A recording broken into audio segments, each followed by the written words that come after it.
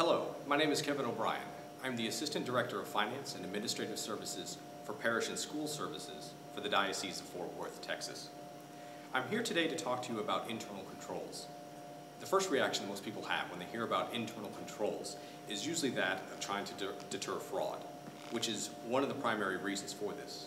But there's also a secondary reason and a secondary benefit from internal controls that in many ways is much more important, and that is the increase in transparency that it can provide to you and to your parish.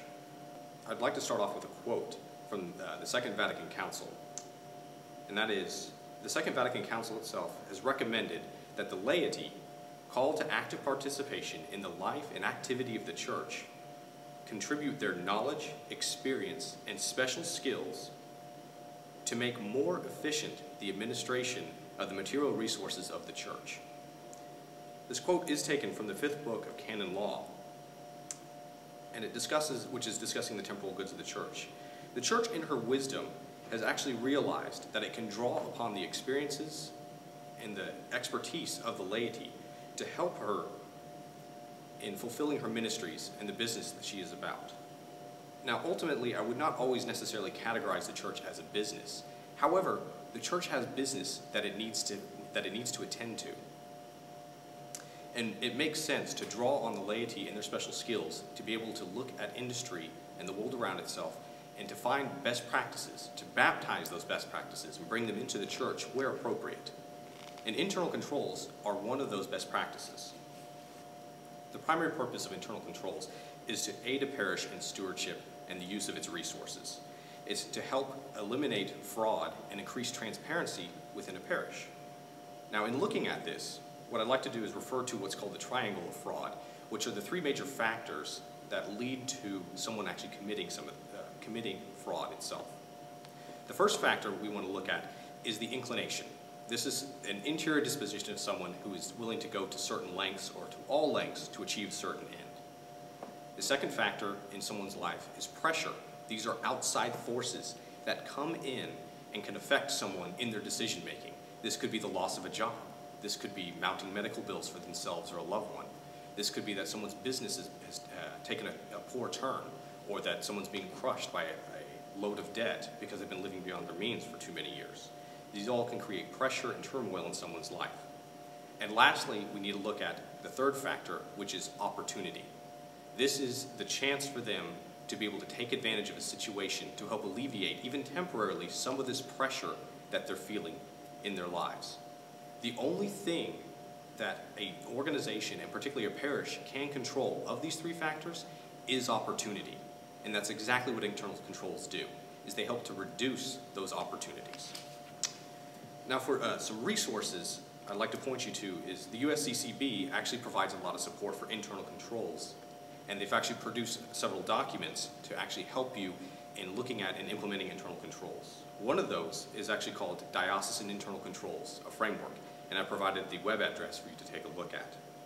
One of the primary tenets of internal controls is the breakup of specific duties. There's a catchphrase that you'll see a lot. It's called the segregation of duties. The idea is to break up a certain function into different parts so that way you have more eyes looking at it and you increase the transparency of what's happening.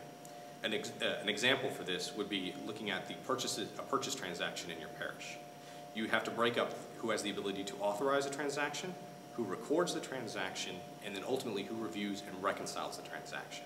So if you're looking to purchase something, say like a new copier or a refrigerator, you have the authorization, which is going to be your pastor. He's the one who has the ability to sign the checks and to authorize the transaction. The recording is your bookkeeper. And lastly, you have review and reconciliation, which is the specific area where the Finance Council can step in and support in this area. They should be reviewing and reconciling the bank account statements. Proper segregation of duties requires people, and that's one of the tricky parts about it. In a small or rural parish, number of people can be something difficult to overcome. I've worked with many parishes where it's a staff of two. You have the pastor and the bookkeeper or secretary who works part-time or maybe 4 or 5 hours a week. Very difficult to create a segregation of duties with only two individuals, and that's exactly where the Finance Council comes in. You have the experience and the expertise and the ability to step in and help out in these few areas to provide that third break and that third segregation. It's important to remember, and unfortunately we've seen too much of it in the church, that a bookkeeper or another individual who has the ability to record the transaction, who has access to a rubber stamp that has the pastor's signature, a signature stamp, and is the only one who ever looks at or reconciles a bank account, can unfortunately rob a parish blind for years before something happens. Fraud is a slippery slope. It's something that occurs because of pressure or an outside incident. Someone, usually with a good intention, needs a little help to get over a hump. If I just do this one time, then I'll pay it back in just a few weeks and everything will be just fine. And something happens and they can't. And then another outside force comes in and causes it again, and then again. And eventually it gets to a point that they can't dig themselves out of the hole that they put themselves into, and they choose to dive in. Okay, so we've talked a little bit about the concept of internal controls and some of the benefits and some of the things that it's trying to help prevent. So let's give you something that's a little more meaty, something that you can actually dig your teeth into. What could you actually do to help with implementing internal controls, and what are some more examples of this? Again, we're going to turn to the USCCB, which has produced a document entitled Diocesan Financial Issues. And again, I've given you the website on the slide. In section I, this actually pertains specifically to parish financial management, and inside there includes what is called the Internal Controls Questionnaire. This is an in-depth questionnaire that will take you through a broad range of questions to look at your parish and evaluate how you're doing how you go about doing business. How do you go about taking care of the things and the administrative procedures that you need to live out your daily life? The internal questionnaire is something that is an excellent tool for a finance council or for finance council members to perform each year, and preferably not always the same council members. You don't wear this person out. This isn't a type of questionnaire where you can sit down in an afternoon and go through and kind of check off the list. This does require a little bit of extra effort. You're probably going to need to spend some time interviewing a few of the employees or the staff or the volunteers, and spend a little bit of time observing how they go through and do their daily processes. However, the tool is excellent for uncovering and identifying opportunities for you to improve the organization, to reduce the opportunities for someone to take advantage of it.